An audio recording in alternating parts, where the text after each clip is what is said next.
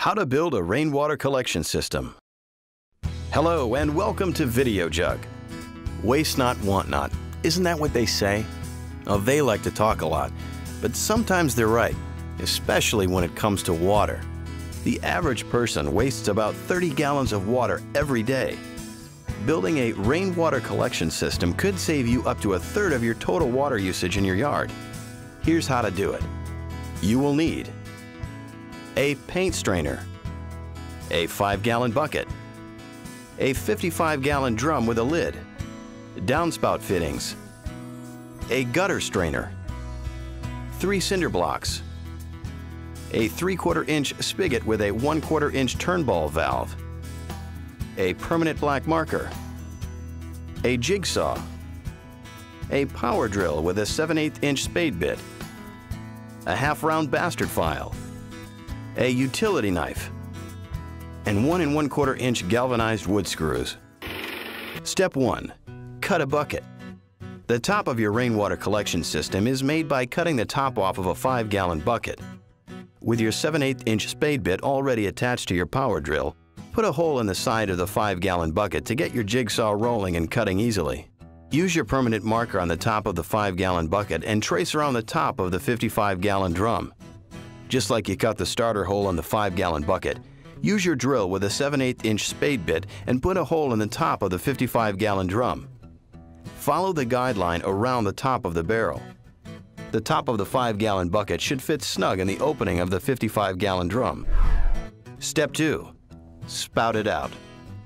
No one likes a leaky spout, especially when the whole point of your rainwater collection system is to reduce the amount of wasted water.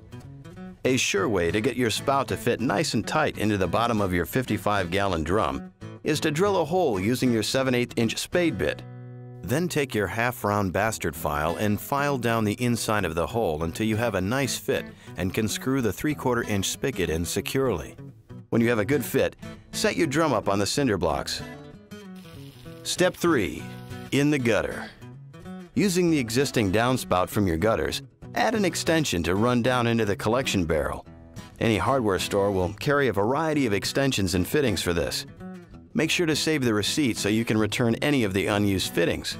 Measure and mark where you need to cut the fitting so that the end will run into the top of your rainwater collection barrel.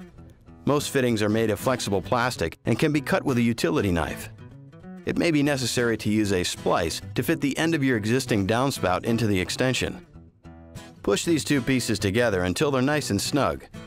Use brackets to secure the fittings to the side of your house. Step 4. A proper fit. Before retiring your jigsaw for the day, you need to cut a hole in the lid of your 5-gallon bucket, as this will keep large objects from falling into the collection barrel. Measure around the opening of your drain and use the 7/8 inch spade bit to drill a starter hole.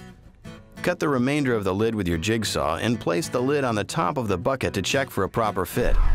Step 5. Strain the drain. Standing water can be a haven for mosquitoes.